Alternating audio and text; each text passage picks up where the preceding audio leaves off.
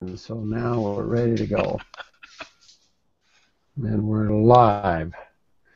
Welcome, everybody, to the weekly get-together of the I&E Network. And we've been doing this for about 7 straight years. And we got another full show, and I don't know how many out in the bleachers playing with us, but I sure appreciate you coming. And tonight we launched the beginning of a training series that we've been doing for quite a while.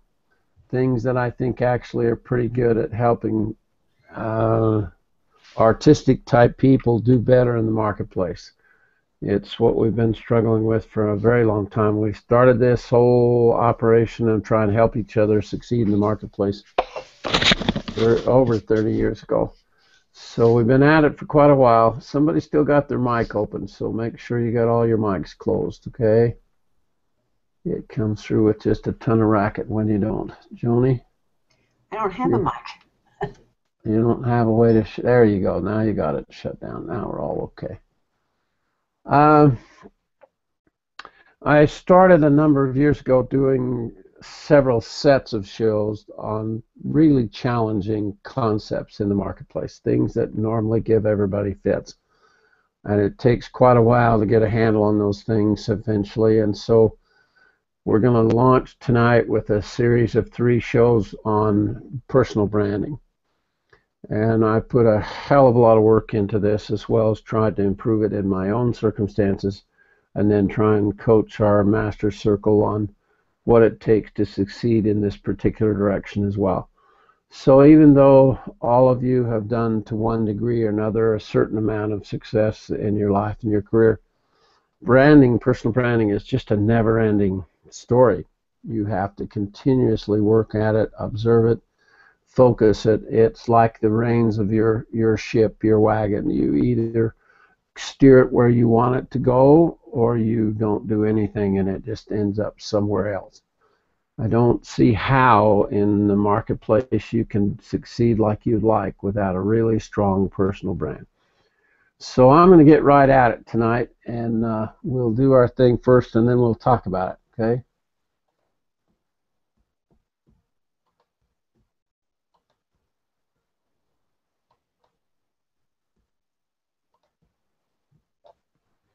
Somebody give me a heads up if you see the 3 key rules of marketing. Yep, it's there. Yeah, we've got it. Got her? Okay, great, thank you.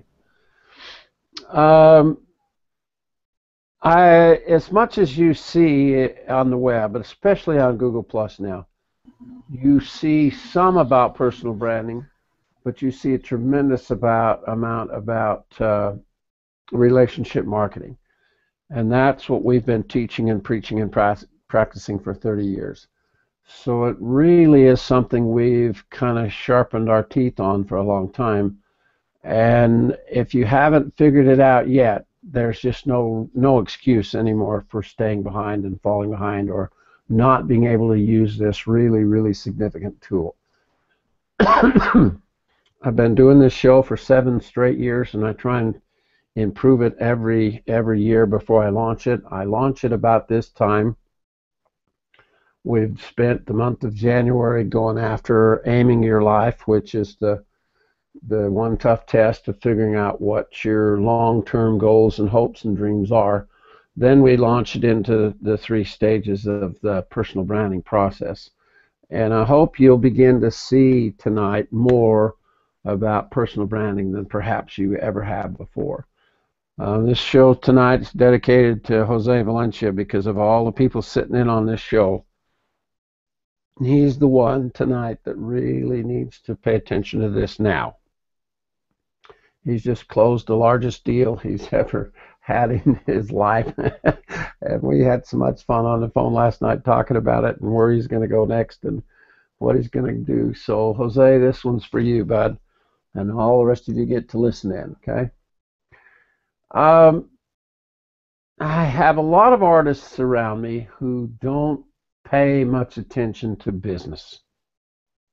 They got all the art books. They could draw and paint and sculpt and carve forever. They've got everything they need in that side of things, and yet You couldn't count on one hand the business books that they've read this year, or the business courses they've taken, or that attention to that side of the equation. And if business and making money with your talent is both how good your work is and how well you do your marketing, how can it be anything else? I want to introduce all of you to Sonia Patterson. Sonia's up by Janet Bassett up in Canada, and Sonia's had her equipment for a little while, and she's asked for some extra help, and so I had quite a long visit with her Monday night and get things ready to go. And I'm going to record my phone calls with Sonia so that we can have a way of multiplying this effort to help you get started.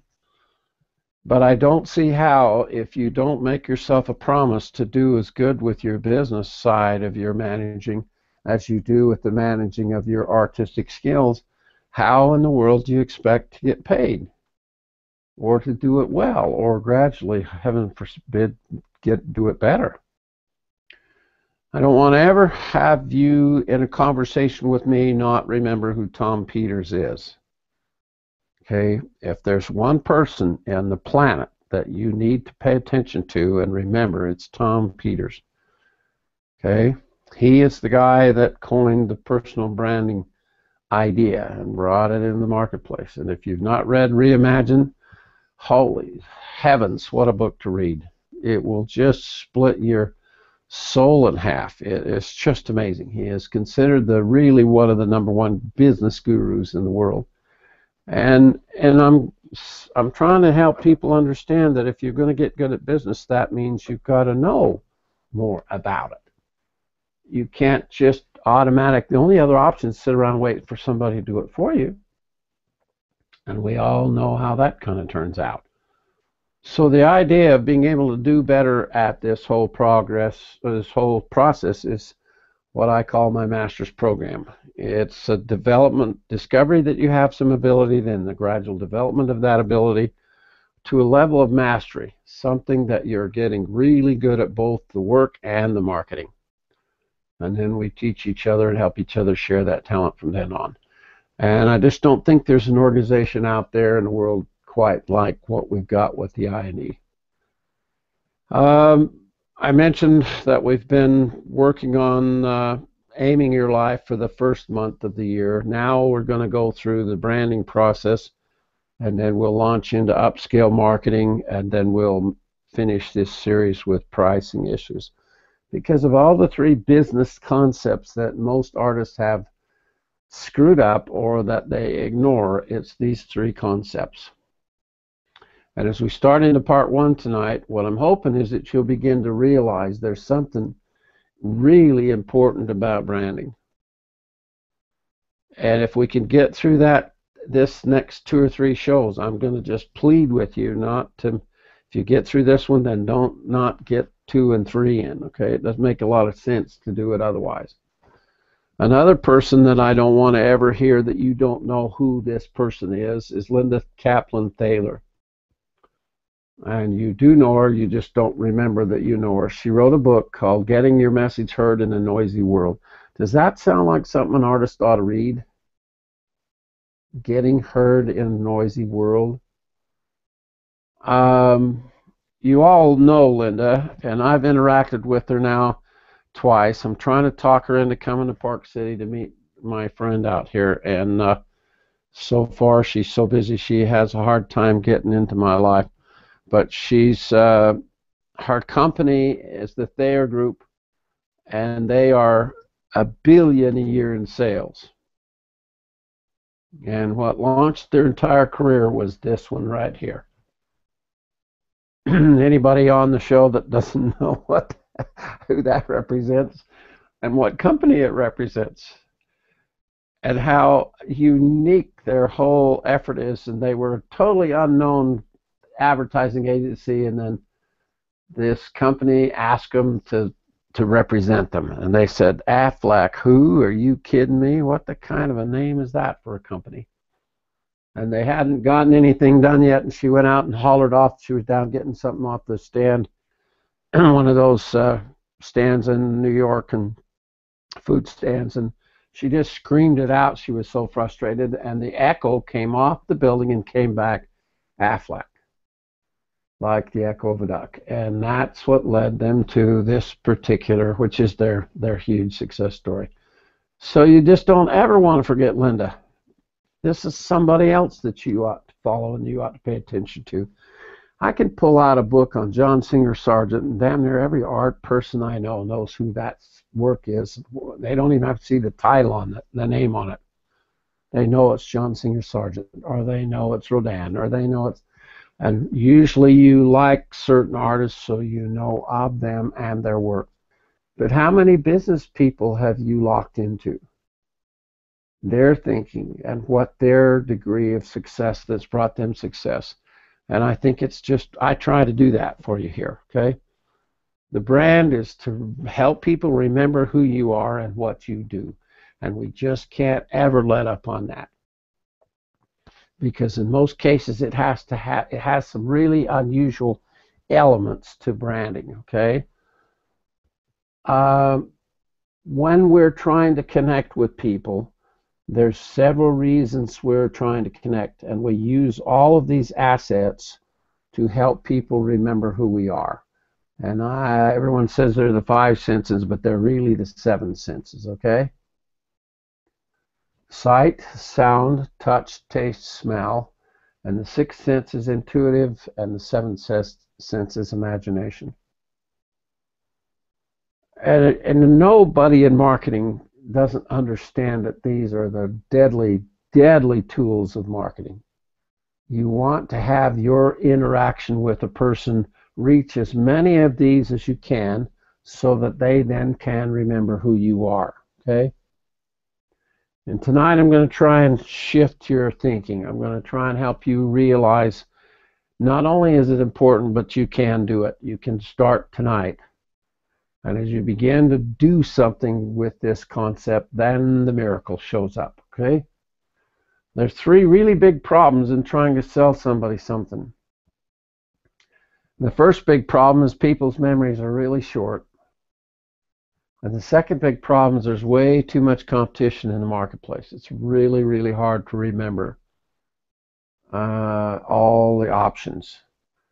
And then the third one is to realize that the internet is now becoming the leading exposure tool in the world. You can no longer ignore it. If you depend on your old business marketing tools to connect with your customers and your patrons and your new leads and inquiries, you're going to fall short sooner or later because the whole world is moving this way. And so if I can help you begin to get a better sense of what's going on with that, maybe you'll realize, holy mackerel, this is big stuff now. All marketers know this number. The survey provides an overwhelming evidence that the internet is at the center of decision making for consumers now. It suggests definitively that marketers who do not have end-to-end strategies which put digital influence at the center of their marketing plans are doing so at their own peril. Marketers who get it will be able to leapfrog their competitors who won't get it. There's a number, it's called the Marketing Interaction Index, and it used to be, you remember me telling it was 3,000 interactions a day, 3,000 hits on every person, business buying decisions per day. But now it's clear up to 5,000. You just have to realize that everybody's getting just pounded in the marketplace to try and buy something, okay? Advertisers seem to fill every last spot in the marketplace. There's not a single place left that you can't see some kind of advertising. They're selling even on U.S. Airways ads on the motion sickness bags. And I read an article where this one company put their ad on all of the slip covers for the plastic slip covers for the laundry. When you go in the laundry, they've got now ads on those plastic bags as well. So there's just absolutely nowhere you can't be hit by some business buying marketing decision. Now this you need to kind of begin to get a real handle on, because this is the marketing decision journey.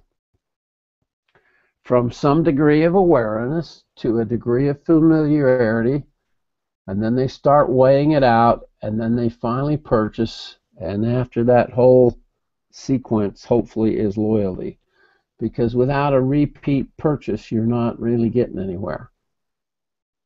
And you've got to remember how this works and realize there's 6 steps in there. There's from the very beginning effort right through the loyalty and relationship. There's generally 5 to 6 steps before anybody ever decides to actually go ahead and buy something from you. And as long as you're a pretty savvy marketer, you begin to realize, well, if people are getting hit with 5,000 business decisions a day, the number one problem is being remembered. Even if you get a good shot at somebody, it's really slim that you'll actually ever sell them something. And this is as true for all of us who are carving eggshells or are doing motorcycles or carving tree trunks. It's just huge to remember how this purchasing process, this decision-making journey actually works. Imagine that a consumer had to buy a car. As with most kinds of products, a consumer will immediately be able to name an initial consideration set of brands to purchase. In our qualitative research, consumers told us that the fragmenting of media and the proliferation of products has actually made them reduce the number of brands they consider. Faced at a plethora of choices and communications, consumers tend to fall back on the limited set of brands and have made it through the wilderness of messages. Brand awareness matters. Brands in the initial consideration set can be up to 3 times more likely to purchase. Now that's a 300% increase in the odds. And if Woody Searle was on the show with me tonight, and he kind of is in memory, he would say, listen, folks, pay attention. If you can't figure out how to stack the deck, don't go into business. If you're going to go to sit down and play cards and trade with Vegas, you had better know what the game is and how the cards are played and when to play them. And 90% of the artistic types I meet don't even have a clue what those 52 cards are. They don't even know there's 4 aces, much less whether they've got the 4 aces. And they sure as hell don't know when to play them. So wouldn't it be important to learn the game and how to play it? Most people are now becoming really turned off by the proliferation of advertising and the amount of exposure. And so that's now becoming a huge, huge issue in the marketplace. I stumbled onto this guy quite a while ago, and Barry has written a book. His book's called Paradox of Choice. And when I saw it in Barnes & Noble, I just saw the egg in the middle of the box, and it was so much similar to what my brand picture is, I couldn't walk past it.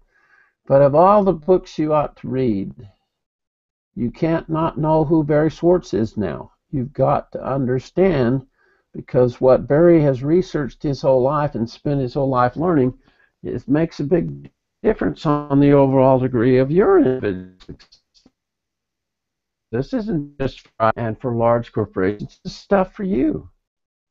Because what's happening in the marketplace is people are deciding not to decide now. There's just too much out there. Now I want to stop the show now for a minute and see if I can figure out how to get Barry's talk up, okay? I want you to actually, he just did a TED Talk, and I want to try and see if I can't go find that here now and play it for you. It's just fun to listen to him, and it might actually get you guys to want to come out and go after it a little more. Let's see if I can launch it on this one.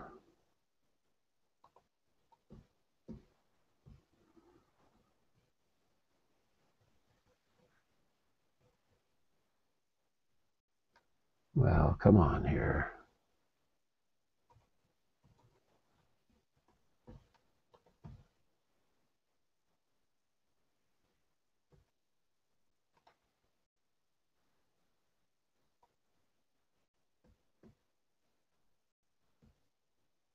No, we don't want to do it there. We want to do it right there.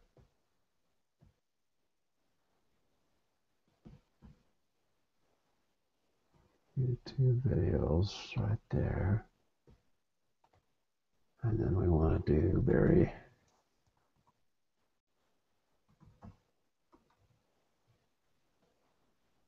Schwartz, A-R-T. How do you spell his name? Who the hell can remember that? Schwartz. SCHWARTZ. There you go. Thank you, thank you, thank you. It's Joyman. Yeah, you're having fun. Where is, actually, you know what? They're trying to make me go another route. Let me see if I can do it this way.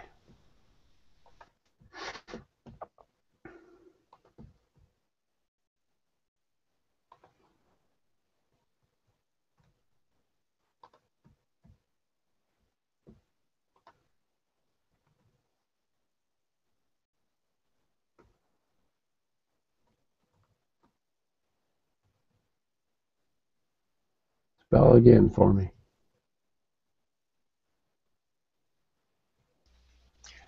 Just put a Z right there. Z right there? That's all it needs. Right there, as a zebra. LTZ, No, there it is. TZ. All right, now it should be right in here with him.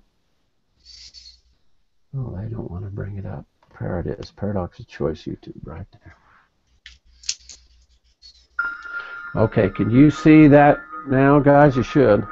Yes.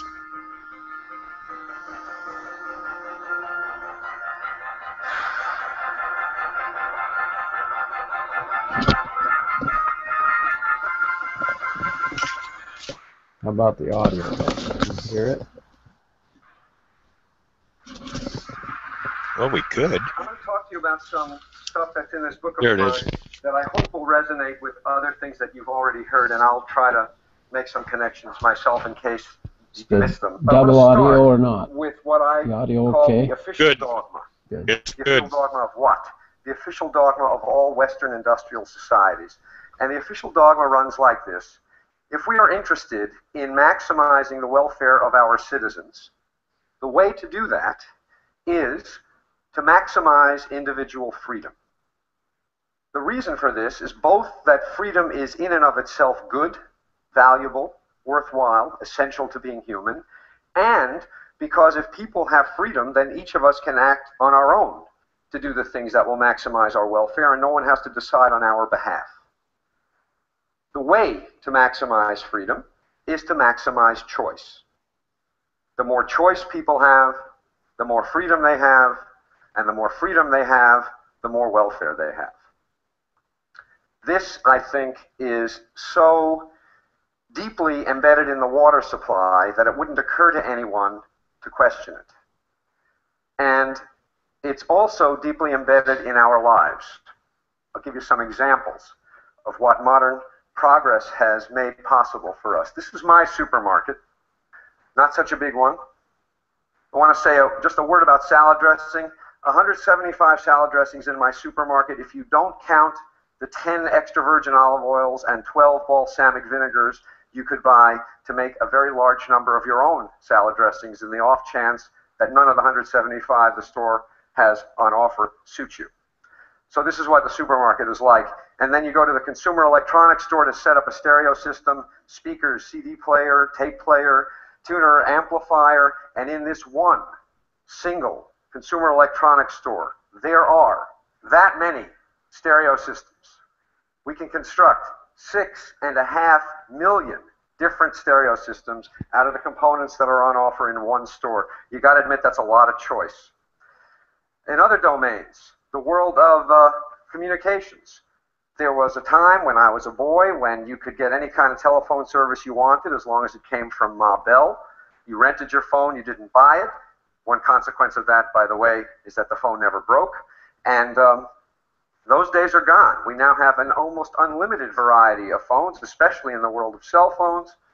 These are cell phones of the future. My favorite is the middle one, the MP3 player, nose hair trimmer, and creme brulee torch. And if by some chance you haven't seen that in your store yet, you can rest assured that one day soon you will. And what this does is it leads people to walk into their stores asking this question. And do you know what the answer to this question now is? The answer is no. It is not possible to buy a cell phone that doesn't do too much. So, in other aspects of life that are much more significant than buying things, the same explosion of choice is true. Healthcare. It is no longer the case in the United States that you go to the doctor and the doctor tells you what to do. Instead, you go to the doctor and the doctor tells you, well, we could do A or we could do B. A has these benefits and these risks. B has these benefits and these risks. What do you want to do? And you say, Doc, what should I do? And the doc says, A has these benefits and risks, and B has these benefits and risks. What do you want to do? And you say, if you were me, Doc, what would you do? And the doc says, but I'm not you. And the result is, we call it patient autonomy, which makes it sound like a good thing. But what it really is a shifting of the burden and the responsibility for decision making from somebody who knows something, namely the doctor, to somebody who knows nothing and is almost certainly sick and thus not in the best shape to be making decisions, namely the patient. There's enormous marketing of prescription drugs to people like you and me, which if you think about it makes no sense at all since we can't buy them. Why do they market to us if we can't buy them? The answer is that they expect us to call our doctors the next morning and ask for our prescriptions to be changed. Something as dramatic as our identity is now become a matter of choice, as this slide is meant to indicate. We don't inherit an identity, we get to invent it, and we get to reinvent ourselves as often as we like. And that means that every day when you wake up in the morning, you have to decide what kind of person you want to be. With respect to marriage and family, there was a time when the default assumption that almost everyone had is that you got married as soon as you could, and then you started having kids as soon as you could. The only real choice was who, not when, and not what you did after. Nowadays, everything is very much up for grabs. I teach wonderfully intelligent students, and I assign 20% less work than I used to, and it's not because they're less smart, and it's not because they're less diligent. It's because they are preoccupied, asking themselves, should I get married or not? Should I get married now? Should I get married later? Should I have kids first or a career first? All of these are consuming questions, and they're going to answer these questions whether or not it means not doing all the work I assign and not getting a good grade in my courses. And indeed they should. These are important questions to answer. Work. We are blessed, as Carl is pointing out, with technology that enables us to work every minute of every day from any place on the planet, except the Randolph Hotel.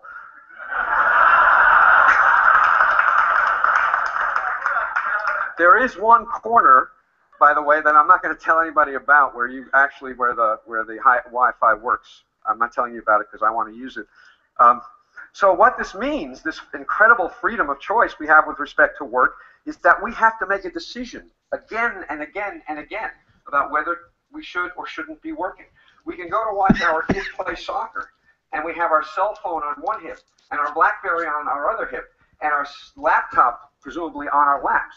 And even if they're all shut off, every minute that we're watching our kid mutilate a soccer game, we are also asking ourselves, should I answer this cell phone call? Should I respond to this email? Should I draft this letter? And even if the answer to the question is no, it's certainly going to make the experience of your kid's soccer game very different than it would be. So everywhere we look, big things and small things, material things and lifestyle things, life is a matter of choice. And the world we used to live in looked like this. That is to say, there were some choices, but not everything was a matter of choice. And the world we now live in looks like this. And the question is this good news or bad news? And the answer is yes. We all know what's good about it, so I'm going to talk about what's bad about it. All of this choice has two effects, two negative effects on people. One effect, paradoxically, is that it produces paralysis rather than liberation. With so many options to choose from, people find it very difficult to choose at all. I'll give you one very dramatic example of this, a study that was done of investments in voluntary retirement plans. Colleagues of mine got access to investment records from Vanguard, the gigantic mutual fund company of about 1 million employees in about 2,000 different workplaces. And what she found is that for every 10 mutual funds the employer offered, rate of participation went down 2%. You offer 50 funds, 10% fewer employees participate than if you only offer 5. Why? Because with 50 funds to choose from, it's so damn hard to decide which fund to choose that you just put it off till tomorrow, and then tomorrow, and then tomorrow, and tomorrow, and tomorrow, and of course tomorrow never comes. Understand that not only does this mean that people are going to have to eat dog food when they retire because they don't have enough money put away, it also means that making the decision is so hard that they pass up significant matching money from the employer. By not participating, they are passing up as much as $5,000 a year from the employer, who would happily match their contribution. So paralysis is a consequence of having too many choices, and I think it makes the world look like this.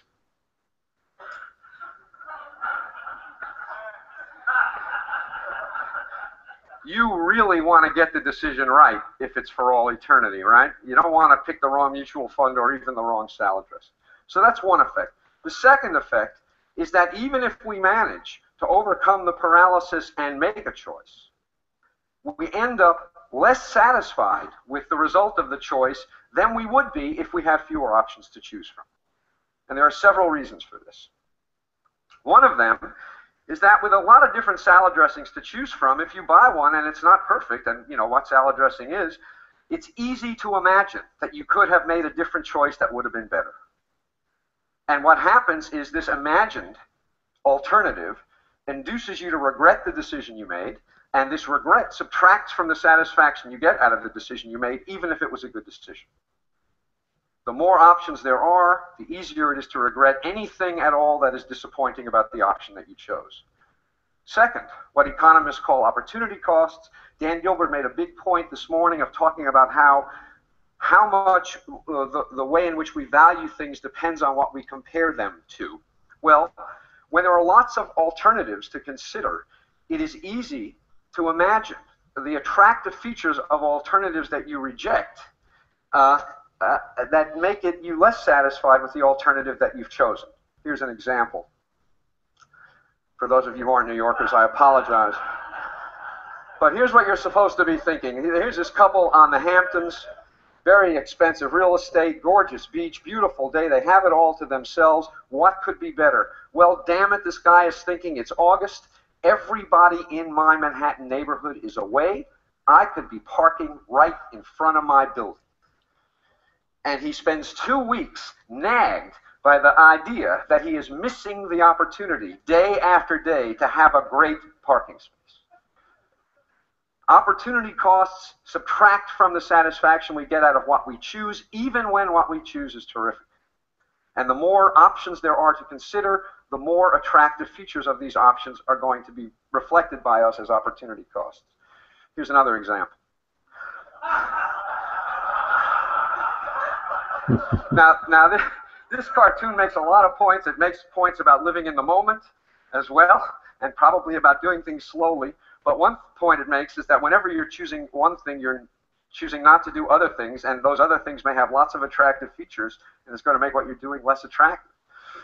Third, escalation of expectations. This hit me when I went to replace my jeans. I wear jeans almost all the time, and there was a time when jeans came in one flavor, and you bought them, and they fit like crap, and they were incredibly uncomfortable, and if you wore them long enough and washed them enough times, they started to feel okay. So I went to replace my jeans after years and years of wearing these old ones, and I said, I want a pair of jeans, here's my size, and the shopkeeper said, do you want slim fit, easy fit, relaxed fit? You want button fly or zipper fly? You want stone washed or acid washed? Do you want them distressed? You want boot cut? Do you want tapered? Blah, blah, blah, blah, on and on. My jaw dropped, and after I recovered, I said, I want the kind that used to be the only kind.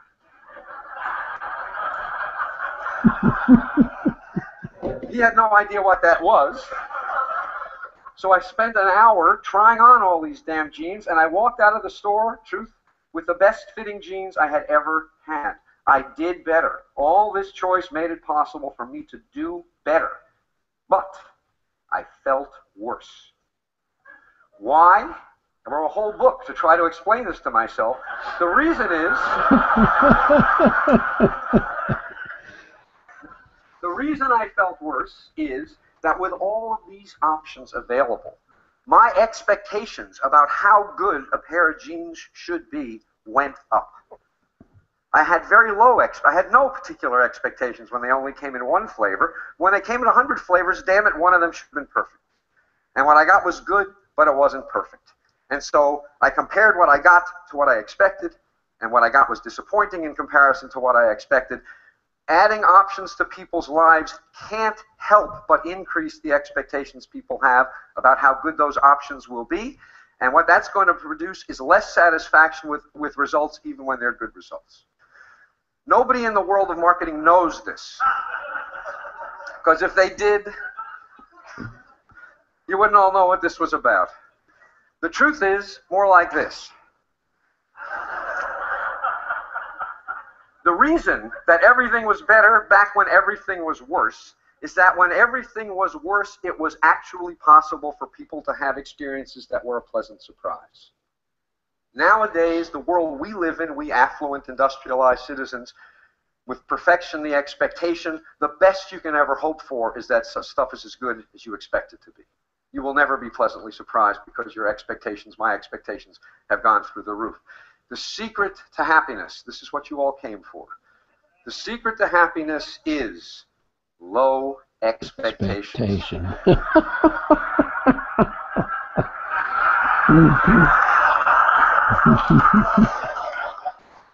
You'll do. I want to say just a little autobiographical moment that I actually am married to a wife, and she's really quite wonderful. I couldn't have done better. I didn't settle. But settling isn't always such a bad thing. Finally, one consequence of buying a bad fitting pair of jeans when there is only one kind to buy is that when you are dissatisfied and you ask why, who's responsible? The answer is clear. The world is responsible. What could you do? When there are hundreds of different styles of jeans available and you buy one that is disappointing and you ask why, who's responsible? It is equally clear that the answer to the question is you. You could have done better. With 100 different kinds of jeans on display, there is no excuse for failure. And so when people make decisions, and even though the results of the decisions are good, they feel disappointed about them, they blame themselves. Clinical depression has exploded in the industrial world in the last generation. I believe a significant, not the only, but a significant contributor to this explosion of depression and also suicide is that people have experiences that are disappointing because their standards are so high, and then when they have to explain these experiences to themselves, they think they're at fault. And so the net result is that we do better in general, objectively, and we feel worse. So let me remind you, this is the official dogma, the one that we all take to be true, and it's all false. It is not true. There's no question that some choice is better than none, but it doesn't follow from that more choice is better than some choice. There's some magical amount. I don't know what it is. I'm pretty confident that we have long since passed the point where options improve our welfare. Now, as a policy matter, I'm almost done. As a policy matter, the thing to think about is this. What enables all of this choice in industrial societies is material affluence. There are lots of places in the world, and we have heard about several of them, where their problem is not that they have too much choice. Their problem is that they have too little. So the stuff I'm talking about is the peculiar problem of modern, affluent Western societies. And what is so frustrating and infuriating is this. Steve Levitt talked to you yesterday about how these expensive and difficult to install child seats don't help. It's a waste of money. What I'm telling you is that these expensive, complicated choices, it's not simply that they don't help, they actually hurt. They actually make us worse off. If some of what enables people in our societies to make all of the choices we make were shifted to societies in which people have too few options, not only would those people's lives be improved, but ours would be improved also. This is what economists call a Pareto improving move. Income redistribution will make everyone better off, not just poor people, because of how all this excess choice plays us. So, to conclude, you're supposed to read this cartoon and, being a sophisticated person, say, what does this fish know? You know, nothing is possible in this fishbowl. Impoverished imagination, a myopic view of the world, and that's the way I read it at first. The more I thought about it, however, the more I came to the view that this fish knows something. Because the truth of the matter is that if you shatter the fishbowl so that everything is possible, you don't have freedom, you have paralysis. If you shatter this fishbowl so that everything is possible, you decrease satisfaction. You increase paralysis and you decrease satisfaction. Everybody needs a fishbowl. This one is almost certainly too limited, perhaps even for the fish, certainly for us. But the absence of some metaphorical fishbowl is a recipe for misery and, I suspect, disaster. Thank you very much. Thank you much, Cedric. Barry.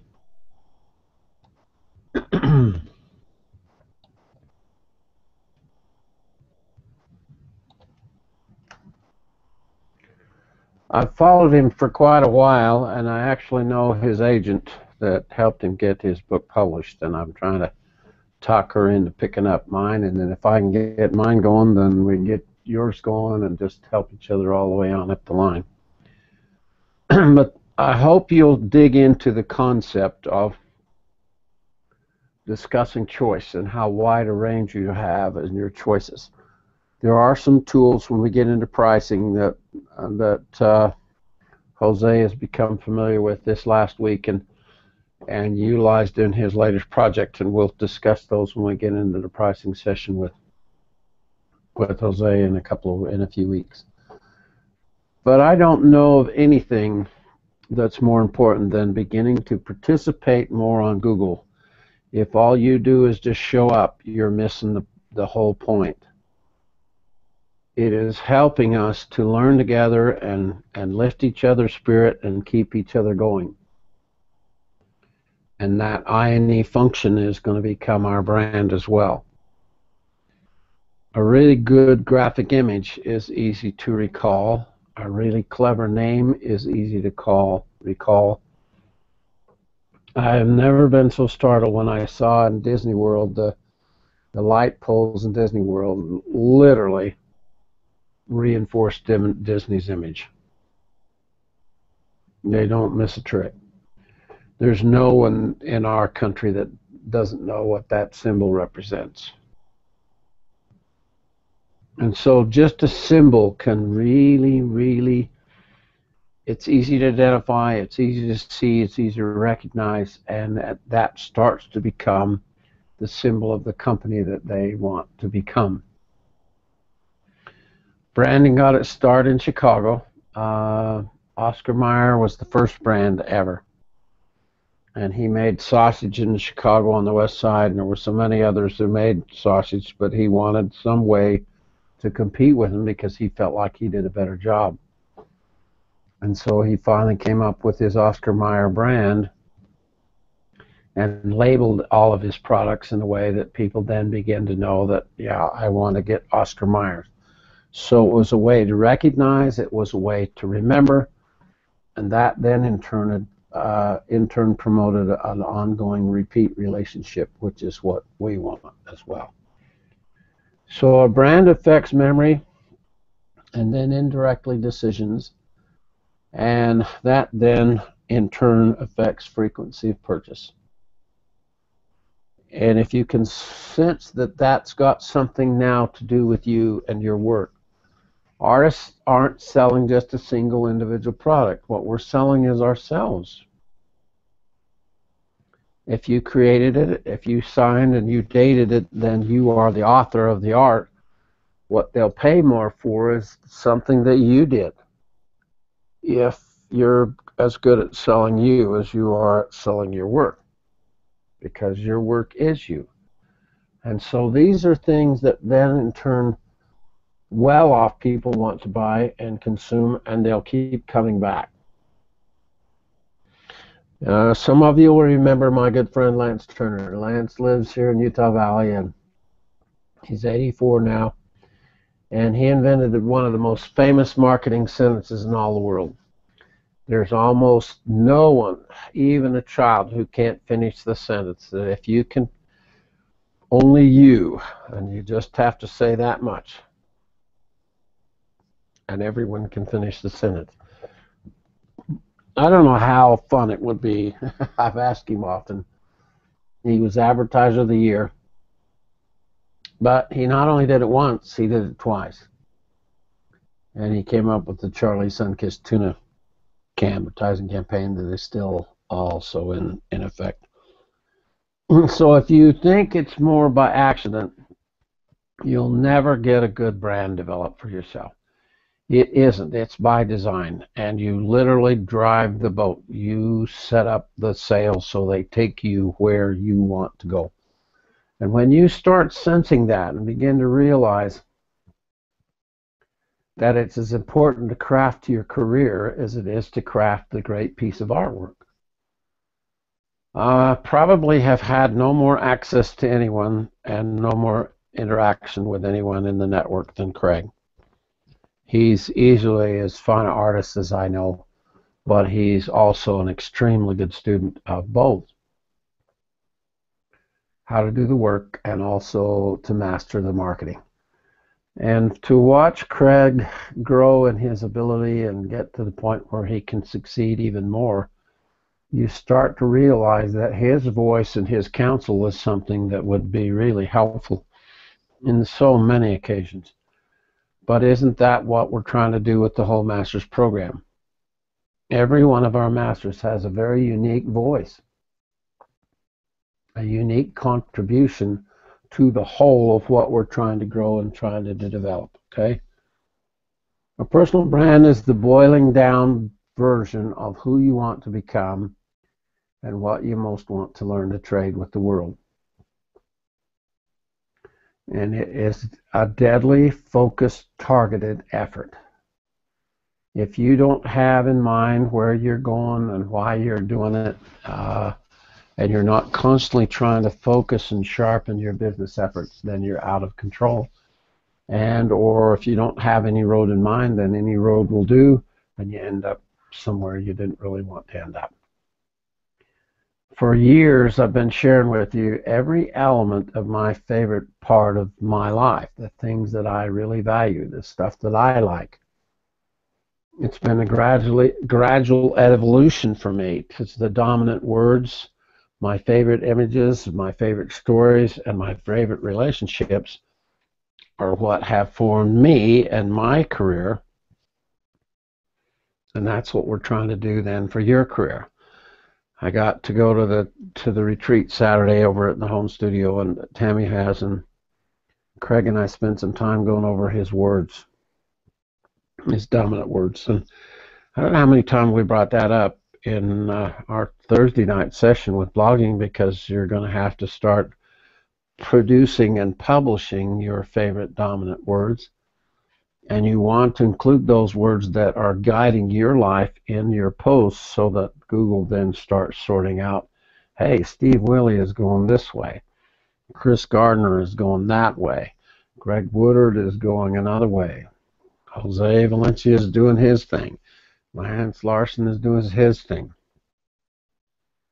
And yet if you don't gather that and measure that and start formulating these, you're going to be behind. If a profitable hobby hadn't just shifted every gear in my life, completely redirected my way I make a life and a living, and I've just stood back for a while and watched Dr. Steve shift his life, Dr. Phil shift his life, Dr. Wayne shift his life, and I'm the only one with hair. I still can't quite figure out what I'm doing wrong. But we're all hell-bent on coaching and helping. We fixed our own lives first, and then that's what we have to share. And that's the reason for a master's program. You succeed at something. And in the INE network, it's something technically really decent and unique. And then it's what you learn in the process of learning how to sell it. And then you really do have a voice to share and something to teach and to promote. Now, it can be really simple. Some of you look at my circumstance and make it really complicated, or you look at someone else's life and dream, oh gosh, if it could just be Jose Valencia. But it can be anything. You can brand anything. This guy used to be right to the side of me every time I did a show at the Salt Palace, a gun show. He would be right next to me, and he cuts out of pine slabs these little rubber guns, and he had several different unique kind of guns and these little target things to shoot at. And because he was right next to me, I started showing him how to use the engraving of the drill to help sell the guns. So if they're there getting ready to buy a rubber gun, it's always a gift for a kid. And we'd say, well, if you buy it right now, you get two of them. Lou will engrave the name of the kid on the gun right here while you're here. And so I'd stop and put somebody's name on it. And we tripled his sales of his rubber guns just by adding that little advantage on there. That's that interactive marketing stuff that Jose and Ken Brown and Ron Snaberger are so good at. But he could make a damn good living selling rubber guns. And I kept trying to get him to put his name up in front and to try and start looking at it from completely a different way to go, because it really wasn't a rubber gun that he was selling. And I could never get him to rethink his thinking. When Wally Goddard carved that sign for me, it was before there was even a company. Somebody still has their mic on. Can you check your mics, all of you? And as I've gone down the road, I don't remember where Firestarter came from, but I really like starting fires in people's life, the fire within. I'm an old scouter. I love fire building, and so that had something to do with it. But conjuring is where I go play to come up with new ideas, and my innovative bent as well. And I've played with these concepts and stayed on them now for 38 years. And I'm just trying to help everyone before I die, before I'm gone, have you realize how helpful it is to study and learn a little of this stuff. Don't make it be something that you avoid. You've got to swim in it. You've got to begin to say, well, if I could discover that I had some ability and then I can get in here and really work hard at developing it and master some of this, then I've got something to share. And there's just no reason not to start looking at branding as a concept that you're going to overcome. And then that sharing of that effort between all of us to help us get better is my passionate prescription now. So if you have not gotten in the Master's Apprentice program, it sure is time to kind of consider that. And let me try and tweak it a little bit. I have an apprentice program where you get more involved. You're certainly welcome to just do it all on your own if you're that hard-headed. But I think I really can help at this point, okay? From amateur to an apprentice to a technician to an artisan to a pro. Right here, you're full-time.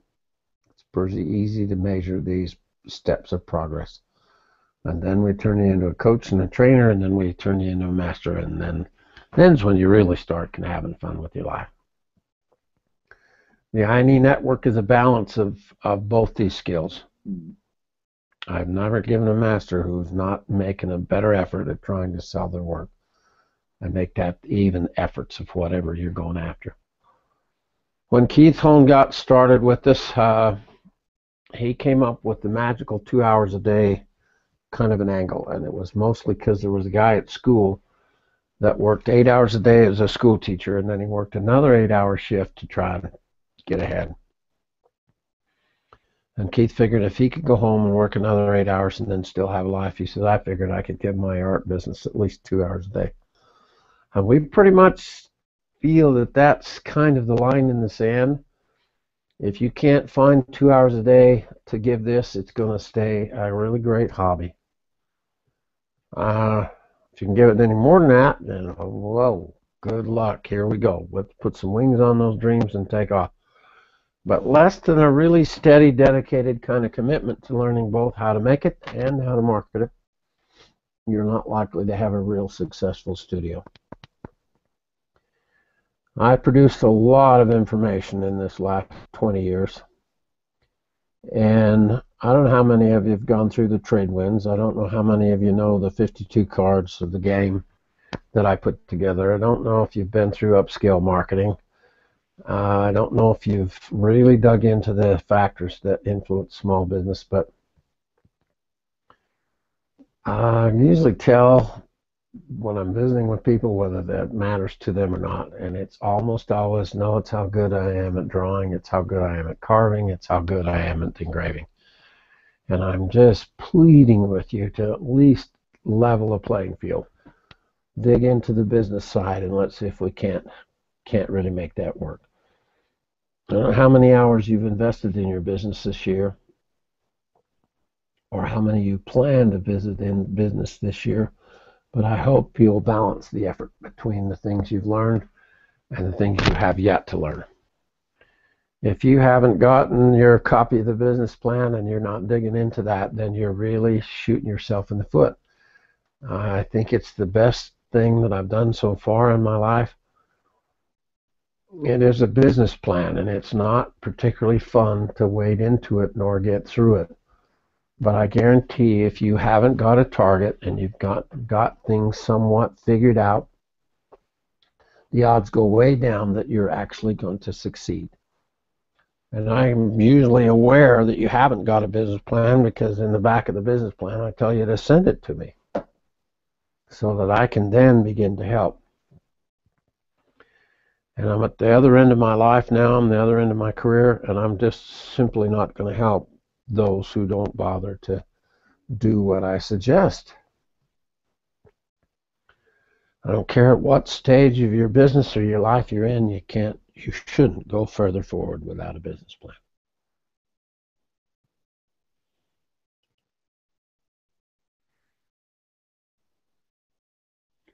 The real purposes of the business plan and the brand are to guide your directions.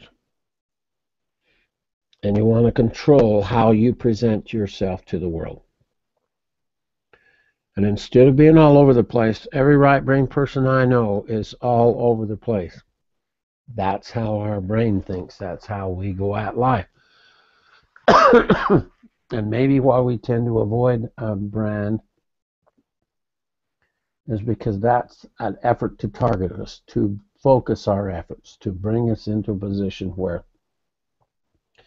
we can come up with something that is a rememberable image, which is sight, a rememberable sound, which is hearing, a rememberable feel, a rememberable taste, and a rememberable smell. Can you imagine what a rememberable story does to people's intuition? And how much you can light up their imagination the second they begin to see there's something here for themselves? This is a way of thinking, and it's usually what we share or how we plant in another person's life. If your story and your product and who you are touches sight, sound, touching, smell, taste, and intuitive and imaginative, you're going to be deadly in the marketplace. And I'm sharing with you the top secret of this whole thing. A brand is a lightning rod. You want the lightning to hit, but you want it to come to where you want it to. And I don't see anybody else in the marketplace using this comparison or this analogy, but it is freaking perfect. You want to run a lightning rod up out in the marketplace amongst a certain kind of customer and then expect them to actually react. Once you're starting to pay attention to this branding thing, you'll see it all around you, because it really is a balancing act. And it's a constant, ongoing effort to develop your brand and then stay pretty damn close to it, okay? And whenever you see it, then this is somebody that you should really try to emulate. Not copy, but do it in a way that helps you to realize what's really going on. Gary is one of the artists who helped found the I&E network. Tammy and Keith and Gary and I started this whole thing in 1983. And I mentioned last week that I got to visit with Gary the other night. We talked for quite a while about his new books and things coming out. And I think Gary is one of the best marketing artists on the planet. And Gary's the one, see, that designed the hands and has let us use the hands for all these years. And I don't know how you can't not see what he's doing in his own circumstance and then have that then in turn begin to influence some of your efforts. This is one of the cutest stories. One day Gary came home and he had shaved his hair all off, and his wife just had a tizzy that he'd cut his hair all off. So he took all his boys and went down and got their hair all cut off. We laugh about that one every time we meet. This is one of his most famous brand ideas. These are garden and sentiment pieces, and he's done all kinds of famous people sitting on these benches, and sold them all over the world. If you are beginning to grasp what a single symbol can do and realize the high contrast image of Colonel Sanders and how deadly it is, the high contrast image of John Wayne and how deadly that is. Jack Benny never went anywhere without that damn violin, because it branded him. It helped people realize and tie him, instead of all the other comedians, to him, his name and who he was and what he was selling with the world. I read a story one time that really affected me when I was getting ready to do all these branding sessions, where a guy was starving to death. He had his implements destroyed somehow, and he crawled into a cave to die because he was pretty tired of trying to catch a fish. There was a stream and fish, but he could not catch him. He was then laying on the floor, and etched on the wall was a guy throwing a stick that had a barb on it like this one. And the guy had stabbed himself a fish.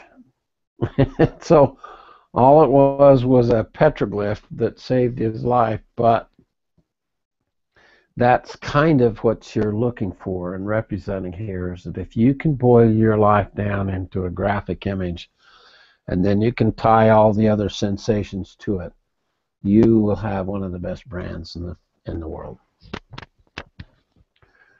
As I left dentistry for several reasons, and I didn't understand the path that I'm on now to begin with, but I really like how things go in my own world, because I paid attention to how they're going, and I didn't wait till everything happened by accident.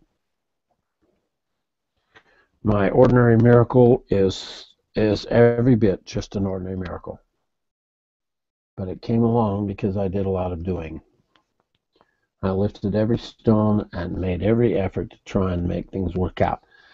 You boil down opportunity intersection and Success Mountain, it all starts with a dream, and that produces hope and faith. So January we did the dream. Now we're looking at the map and the plan, and that produces purpose and direction. After we get these sessions done, then we're going to work on the preparations, and that's going to produce the energy and the commitment that it needs. And then we're going to launch your studio and your efforts. And from that point on, where Jose is now is constantly, it rotates between checking directions and keeping really accurate measurement of how you're doing, Creative's problem solving, and that produces progress and solves business problems. And it's so fun because our mixture here is going to be better than ever before. In the past, it's been really challenging for me to work with so many people in our circle. But now we're developing a new format of training and a new format of mixing and a new format of sustaining each other's efforts. And this Google Plus is what's going to do it all. And from then on, it's going to be a matter of sharing and trading in the marketplace. This was the cover of Fast Company magazine. You ever pick Fast Company up? Ever read that magazine? Or are you always just over in the art books? Me and Jose are in Mel books in the car, but every now and again I do read Fast Company. So, the theory of a personal brand now. Defined as the creation of an asset that pertains to a particular person. This includes that and is not limited to the body, the clothing, the appearance, the knowledge, everything that leads to an indelible impression that is uniquely distinguishable and remarkable. Rememberable. When Jose dresses up with his vest and puts his derby on and goes to work at a gun show, do you think he's rememberable? I think he will tell you that he's worked really hard on his image for quite some time. And this recent relationship that's come into his life that's just amazing. It's come from so much effort. Term printing is attributed and first discussed by peers, remember? The effort to get the signals of the things that you prefer, I think, come to us.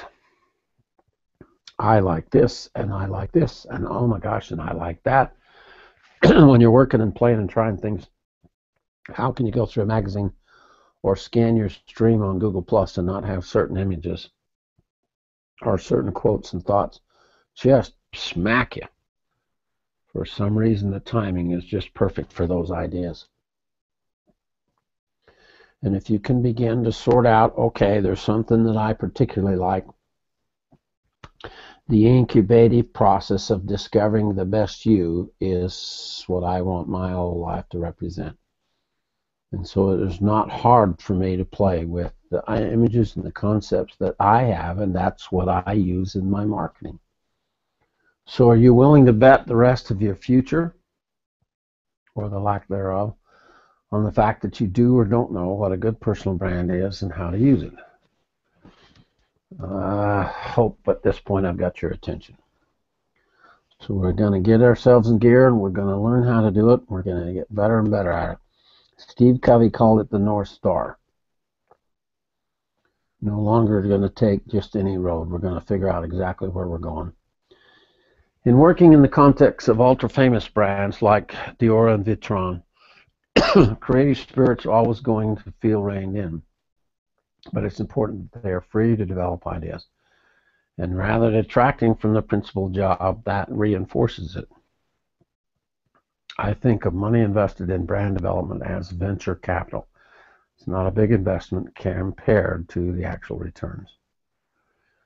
When I see quotes and concepts like this and I put them in my journal, you need to do the same and put it somewhere in your life. Screen capture this and put it in your life, and then start trying to figure out what the hell's he mean. And this is a want world too. Extremely expensive fashion and accessory business. And that's people that we could really, really learn a lot from. All of you should know Jeff. The brand for a company is like a reputation for a person. You earn a reputation by trying to do things, hard things, well. You think Amazon's done fairly well?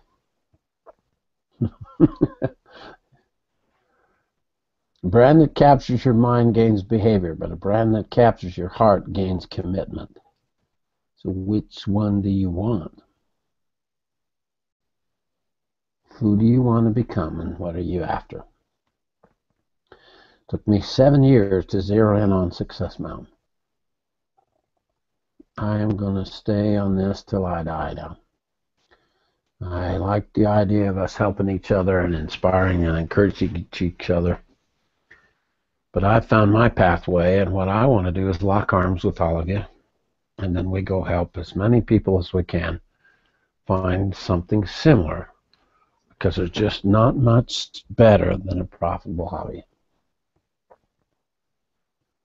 So you brand yourself, or are you going to wait till the market tends to brand it for you? And do you still think it's an accident, or hopefully you're beginning to sense it's done by pattern and by design?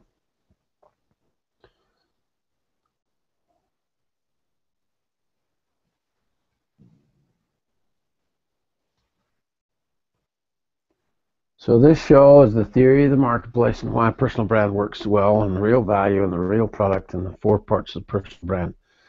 Next week's show is going to be basically how to begin to build your brand. And then the 3rd show will be on how to actually begin to use your brand, okay? When you look in the mirror on the wall, what do you see? But it's more what you hope to see, what you wish you could see, what you're dreaming about, the direction you're trying to take your life, okay? And it's a never-ending process.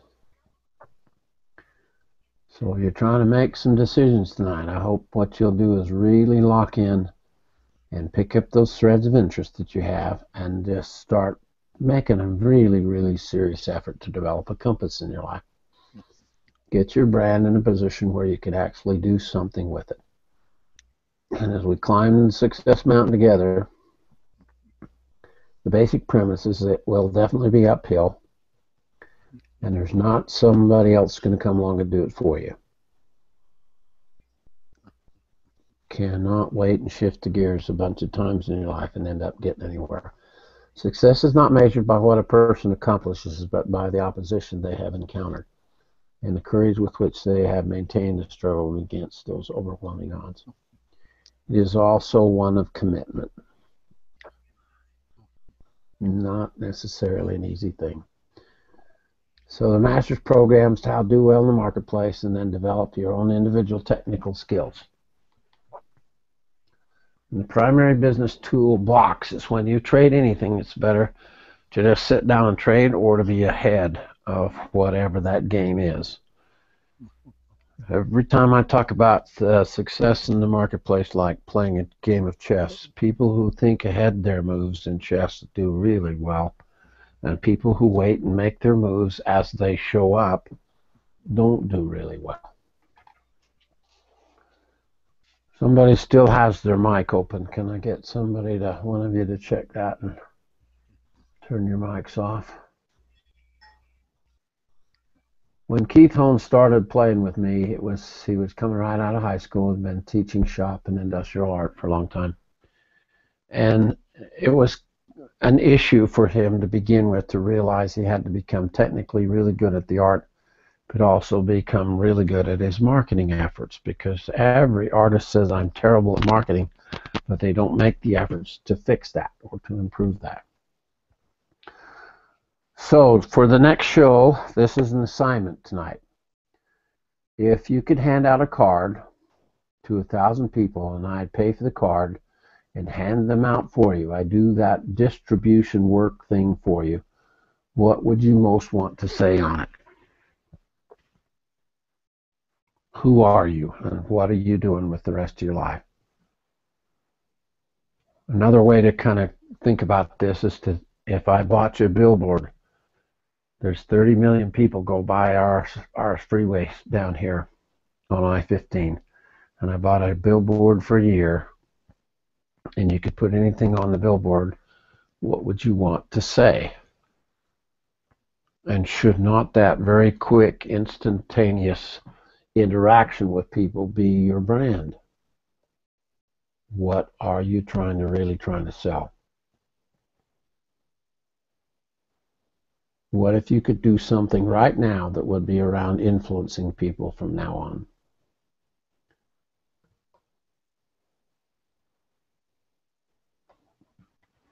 Every time I read this from Mark Twain, I chuckle. Because what you're after is this kind of description, this kind of interaction, this kind of thought process that just grabs people as if they grab the tail of a cat. It is a tool, and you're either going to learn to use it or you will not. So stage one was the theory. Stage two will then begin to build your image, and then we're going to teach you how to use it. Now, if you had a chance to be on the elevator with Oprah Winfrey or Martha Stewart, and they were going to let you talk on their shows about who you are and what you're doing, God, Lord, don't have it be, I wish I'd have been more prepared for that moment, because it often shows up very instantaneously. And you can't think, well, when it comes up, then I'll worry about it. I'm going, no, get ahead of it. If a farmer had some land and he gave the farmer a choice, he'd plant land, whatever he chooses, the land doesn't care. It's up to the farmer to make the decision. We're comparing the human mind with the land because the mind, like the land, doesn't care what you plant in it. It will return what you plant, but it doesn't care what you plant. So the farmer has two seeds. One is a seed of corn, the other is the seed of nightshade. He digs two little holes in the earth and he plants both, one corn, one nightshade. Covers up the holes and waters them, and invariably the land will return what was planted. And as written in the Bible, so as we sow, so shall we reap. But the land doesn't care. It grows corn and poison. The human mind's far more fertile, but far more incredibly and mysterious than the land. But it works exactly the same way. Doesn't care what we plant, success or failure. Isn't that the most amazing thought? And as we talked last week in the show, that we're our own worst problem. And the seeds that we're planting, that's all that can grow.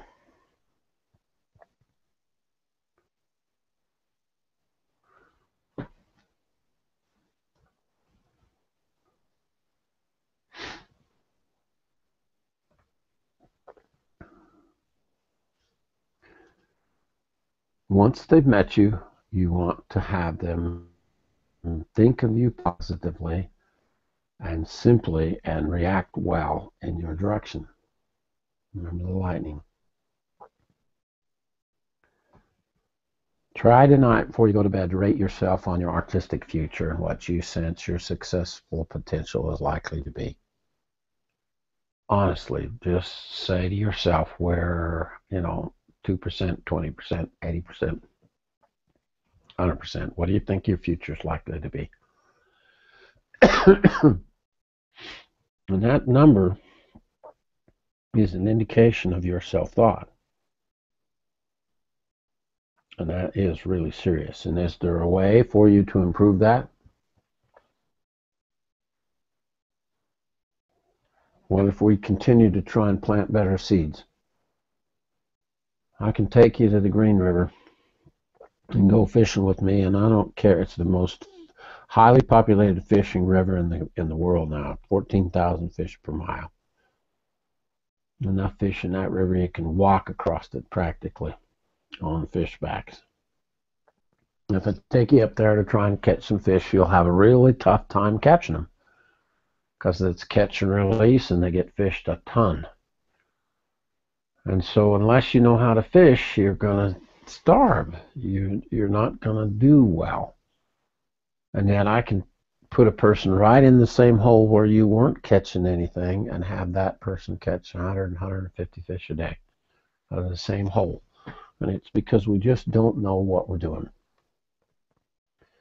We got to plant some altruistic seeds of value. You know what altruistic means? It's the stuff that makes artists succeed, okay? Remember me and remember me in good light from now on. It is idealism, it's high-mindedness, it's benevolence, loftiness, unselfishness, magnanimous, generous, noble, big-hearted, and unselfish. Every master can wear this flag. I can embroider it on the back of their coats, every one of them. Ron is that way. One of the most unselfish people I think I've ever met. I've worked with him for years. Jose is the same kind of person.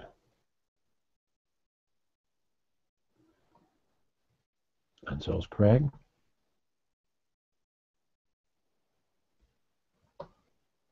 So is Mal. So is Nick and Joni. I couldn't find your pictures this afternoon, Joni. I've got them in my file, but I couldn't bring them up. So I'm sorry to not put you up in here tonight, dear. I will fix that. Craig Woodard, our first world champion. Pam-Marie. Never met a more concerned and caring individual.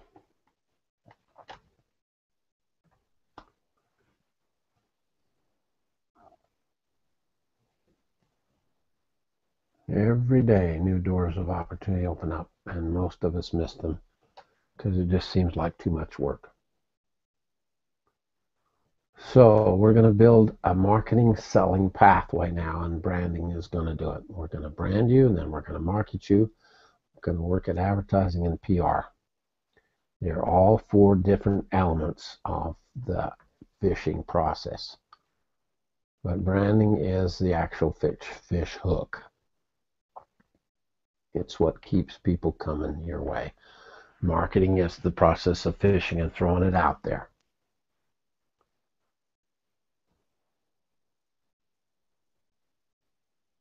We use totally word of mouth.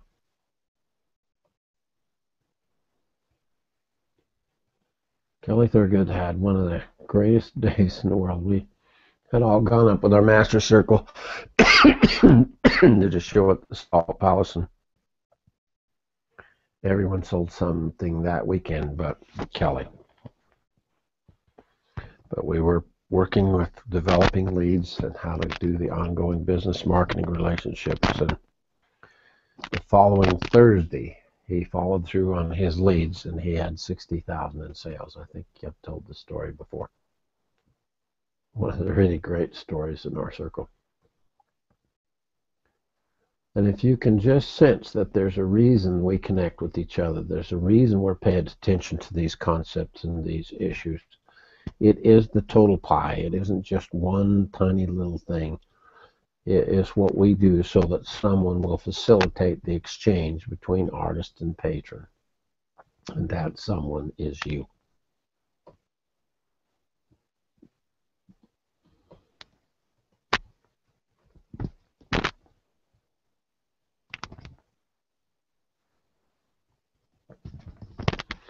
You can hire this done. I'm going to have somebody do it all for you, but I guarantee you don't have enough money. It's one of the most expensive categories in the marketplace. I say, okay, I'm too busy, or I don't want to learn, or I don't know. I'll just write you out a check and let you do it all for me. If you're that wealthy and want me to do it for you, you give me a call. No, you won't call me. My fee's too nasty.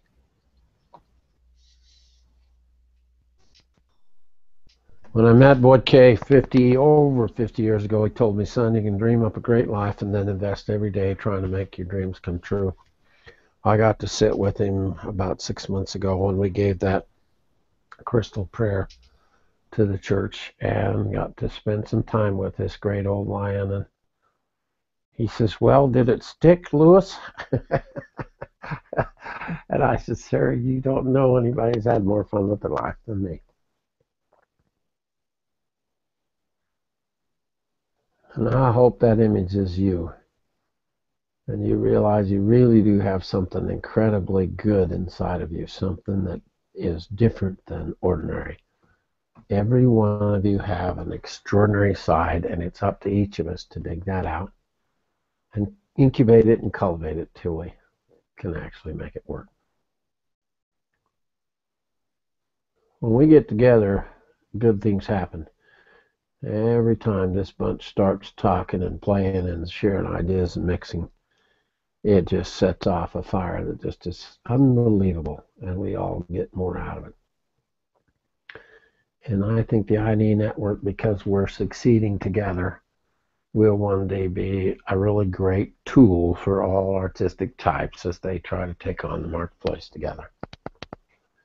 Okay, next time we're going to begin to build your brand. And I'd like you to do your homework between now and next week. Really think about what your brand might be if someone zoomed by on the freeway and all they saw was a billboard. What might you be able to pull into place, okay? I'm going to finish with my paid political announcement. People in my apprentice program, I expect you to be a part of the ID circle. And I expect you to get the business plan and get started on your business plan, get opportunity intersection and get that done. And then I'll do more. I'll try and help you more as well. A lot of people who bump into us or who have been a part of the circle don't think that $250 a week is worth it. And I'm just going, okay, go ahead and do it on your own then. Dig this all out on your own and figure it out. But for those of you that really do need the help and really realize what I've shown you and talked about tonight, you'll never forget Barry Peters or Tom Peterson, Barry Schwartz.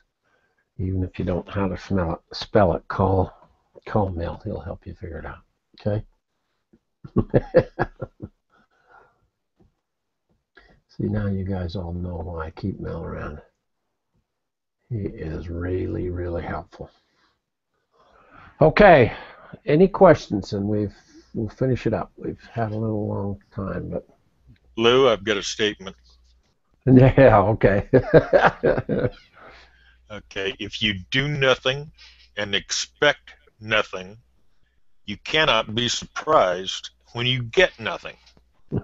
Bingo. So in order to affect change in your life, you have to make a decision to do something. Yeah.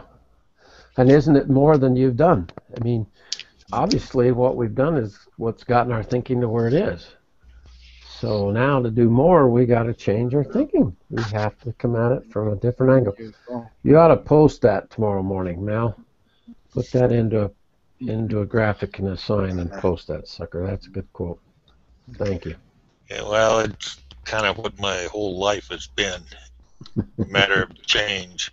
Being a service brat growing up, we were moving every couple of years because the old man was stationed different places. So you had to learn how to adapt. Yeah. Yeah, that's the human experience, is adaptation completely. Dean? Yeah, I'm just curious. The idea of coming up with a business card and what you'd want out and everything, I think is excellent. But I'm just wondering, with the prevalence of the internet and the fact that you almost have to be marketing on the internet and everything, don't you really need a website, or can you be effective putting yourself out there? It seems like it's almost impossible for anybody to sell anything these days without that. Well, website. we're learning how, Dean. If Yeah, you listened to when what Jay put up a couple of weeks ago when he was talking about the fact he posted that crystal vase, and he's got 2 really great orders off of that post, because when you post on Google Plus, that's a mini blog. True. But what we're learning is, what do I put up there? Because you can talk about the dinner you had yesterday or your crappy neighbor, and that's not going to likely help you. You know, what you've got to do is literally, we're sorting it out together. I mean, I'm not sure I know any more than anybody else about how this tool works, but I will promise you one thing: I'm going to figure it out. I'm going to figure it out. Thank you, Dean. Okay, thank you. Michael.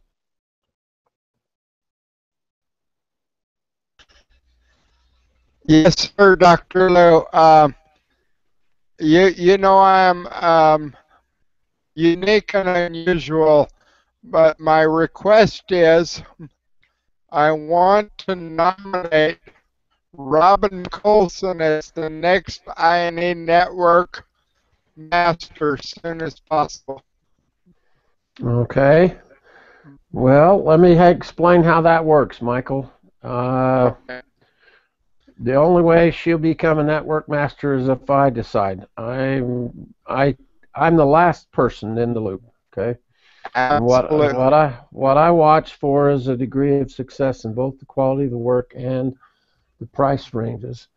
And so I kind of hold that card and hold it back. There's some people on the show tonight even, and members who waited a long time to become a master in the circle. And so I'm trying to elevate the demand as much as I possibly can, Mike. But I sure do respect the opinion, and I respect your submission of Raman, because she is certainly going to be a master in the circle. There's no question. She's just extraordinary. And so now what we're trying to do is put her footprints in the sand on the sidewalk and her brand on the sidewalk, so that she can then succeed from then on as well. Thank you. Anybody Thank you else for got your a? opinion. You betcha. Anybody else got an opinion they want to throw into this tonight? There's a lot of meat here, and I'm going to take these shows. Now, how I'm going to work with these next few shows, branding is a master series, and I think extremely valuable. And so I'm recording them, but I'm going to re-record them and put them into a set that can then be downloaded and sold through Tammy, through Profitable Hobbies. And so to go get it on that and go back through it now for free is just not going to happen. These are too much. There's just so much good stuff here. But there's a lot you've got to go back and think about and review and go through as well. So I'm going to take this one down, and then I'm going to re-record them and make them available through the INE network and through Tammy. So the follow-up. Now that will be even more so on the next series, is how to start to build your brand. And then the last show is deadly, with how in the world do I use a brand and make it actually work. And then I'm going to do that same thing with upscale marketing. I was going to do it last year when I got these series done, but I had trouble with the recording process, and now it just goes right straight to YouTube, and I have her done automatically now. So those of you that are members will get access to this, and those who are not members, I want you to think about it and realize what we're doing here. It's pretty hard for me to pay the bills and disseminate it without having some kind of in the line sand kind of a fee, and $10 a month seems to me to be an awfully reasonable number for this kind of information and kind of help. Okay, I saw a hand. Anybody else? Joni? I don't know. This is just a thought that came to me a few moments ago as you were talking. And I, for one, when I started doing my artwork and joined the INE and doing my thing, I felt like, well, yeah, this is fine. You know, this is good. I like it. But when we started communicating, all of us, and we started talking, and one helps the other, I suddenly realized I belong. I belong to a family. Yes, you do, Joni. You really do. And you contribute. I mean, what you've done and what you've gone through is a section of learning and understanding that none of the rest of us have gone through exactly. And when we mix that, we all benefit. Yeah, there's no question. This is just the wave of the future. Can you imagine how much better the artist and doing well in the marketplace would have been had we had this kind of a tool all our lives? Yeah. The kids coming up now are going to have it. You've all made a difference in my life. Well, you have ours, Joni. Bless you. And you know what? Your persistence, lady, is what I like the most. You don't know how to hang in there, girl. No question. The thick-headed, one or the other, or a combination. Yeah. Okay, Jay should be next. Oh, okay. Jay, go for it, bud. Yeah, you know, you were talking about, the branding and putting out there, putting ourselves out there, in a way that it catches people's attention, it catches their eye, things like that. I was doing some thinking today and went down and talked to my digital graphics place here where I get my banners made up at for when I go out and do these motorcycle events and stuff. And I got to thinking back, some of the other banners I've seen people, use and where they put them at, on top of their canopies or, to the side of their trailers or, or whatever. I got to think, I wanted to do something different, So I Yeah. went down and talked to them, and I'm having a whole new banner made up where, since I'm doing more motorcycles and things like that, they're changing it over from kind of a wood grain look to a metal look, and then they're going to pull pictures off of my Pinterest page of different projects and different things that I've worked on and done, and those are going to be all on my banner. And then when I set my Good, banner good, up, good. instead of being like on top of my canopy or something, it will be used as my table skirt. Oh, bingo. Yes, Because you got absolutely. most of these bike rallies, most of them they're not looking up in the air or whatever. Most of them are, pretty much looking at the ground, make sure they don't trip over a beer bottle or something. But still they're looking down at eye level and kind of down towards the ground, and at table level. So I figure if I put my banner right around the front of my table, they can't help but see it. Good, And then good having all idea. those pictures on there, they're going to remember. Well, he had that oddball looking banner that had all those pictures on it of things that he's done. Yeah, neat, neat, neat. I'm going to give you one really additional little hint, and all of you should listen to this really carefully. I've done 1,000 shows in my lifetime, in my career, at least 1,000.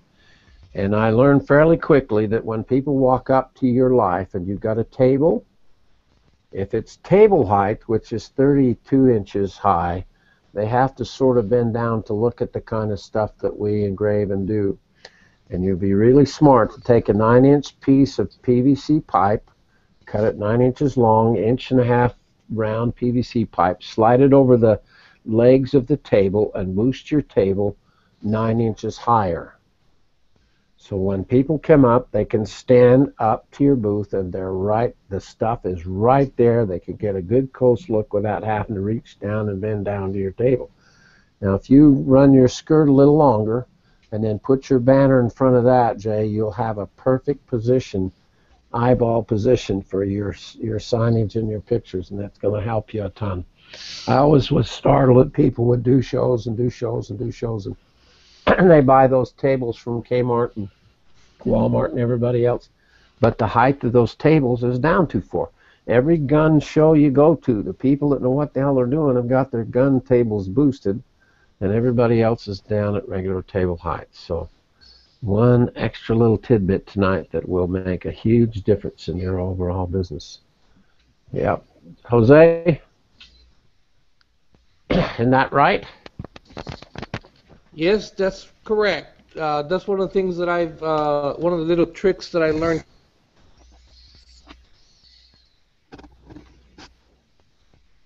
Lift it up a little bit higher. Yeah, that's really, really helpful.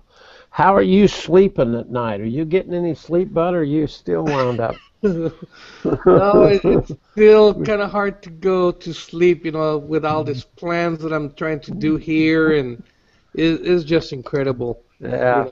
Well, you're going to hold off on telling you the whole story because we just have so much grand news for Jose. He's going to freak out every one of you when we drop this one into place, huh, Jose? Yeah, I'm hoping well, hopefully Valentine's Day, that's when I'm going to receive something in the mail here, so you'll be the first to know. I'm sure I will, bud. I'll be thrilled to death for you. It was hard for me to go to sleep last night because if I could help you pull this one in, I would grab hold. I'm trying to help you every way I can, but this is one you kind of have to field yourself. But oh, you've done a great job so far, and you guys are going to be so damn proud of Jose. You're going to be freaked out when we lay this one out for you. Well, if you would have told me that this was going to be happening here, back when we first met, I would have told you, I don't think so. No way. There's no way. But no way. This is really awesome. When Craig sold the fireplace mantle a couple of years ago to the author in San Diego, he asked him for $70,000 for the fireplace mantle. hand-carved walnut, hand-carved fireplace mantle. And you got to know that would push everybody I know damn near off a cliff to just have the guts to be able to say this is how much it is.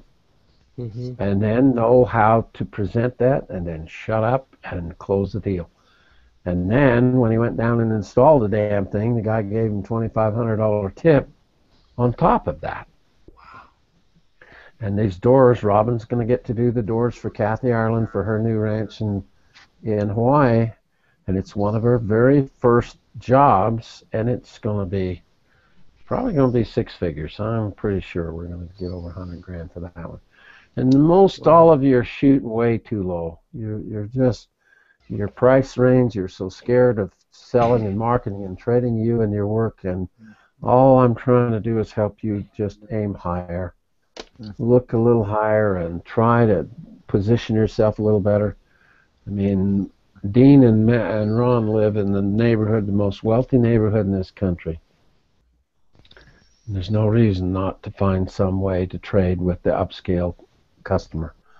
If you keep trading with the bottom half of the economy, we all kind of know where we're going to be, don't we? Right. We gotta be up in here with the really well-off crowd. So we'll finish branding, and then we'll take on upscale marketing. All right. Any other comments? We hit it pretty hard tonight, guys, but I Michael's appreciate got his hand up. participation. Yeah, well, Mike, I didn't see you. There you go, bud. Yeah, Dr. Lou, as Mhm. you know, I've sent you an email, and I'm trying to help the blind angel. Okay. If this cannot be accomplished, I understand, but I would like to try to help her, but I need some help how to do this. Yes, I ask you to hold off just a minute till we can kind of discuss what might work best. What we're going to do is she needs some funding, and Michael's done some work that he's going to try and auction off, and we're going to try and use Google Plus to launch that. So I think I can get to it between now and through the weekend, Michael, so I'll try and get in touch with you directly, and we'll do that. Thank you, Dr. Lou. I'm gone for the weekend. We're going camping to the ocean, so if you could help me, I'd appreciate it. I only have 75 people in my circle, so if you've got 4,000 people, if you could possibly auction this with 4,000 people, that would really be way better option than what I have. Well, why don't we even think bigger, because we've got access to millions now with Google Plus. So what we're going to do is we'll hit it all. I have one whole show that I do on this charity fundraising exposure kind of vehicle, and it's worked extremely well for the beginnings of most of the masters. I've tried this as well. So this is a good move, Mike. It's really a very thoughtful thing to do for Sue, and if we can launch something there, good deal. So we'll work on it. I'll call you and get in touch with you directly. All right? Thank you very much. You're my hero. and well, I'm sure Sue will really appreciate anything. Yeah, it'll be a fun thing for her. She does need the help. She really does. Well, the fun part for me is I spend all my time trying to help you see what the tiger you've got hold by the tail here, guys. Each of us can have our own production facilities now. Used to be you had to write a book, you had to go to somebody else to publish and distribute it, and guess who made all the money? Used to be if you wanted to do a television show, you had to go get somebody else to do all that for you, and guess who made all the money? So literally now we're moving in a direction where we can now do this ourselves. And I don't know if you feel like this is a pioneering kind of effort. It sure as hell is when I get on the show and I can't figure out which buttons to push. And Mel has to tell me how to spell words, and Ron has to call me up and make sure that I remembered this person and this person and this person. And all of us we're way better together than we would ever have been on our own. But we're cutting some really new territory here. And I just can't tell you how much I appreciate you bothering to stay with it, because this is a tool that will allow you for exposure, exposure, exposure. Normally, the most expensive part of all business marketing is that exposure mechanism, and we're now pioneering it for as reasonable as it has ever been. I don't know how you can do this on a better basis than what Google Plus allows. So thank you. We'll see you tomorrow night. We'll sit down and visit about blogging.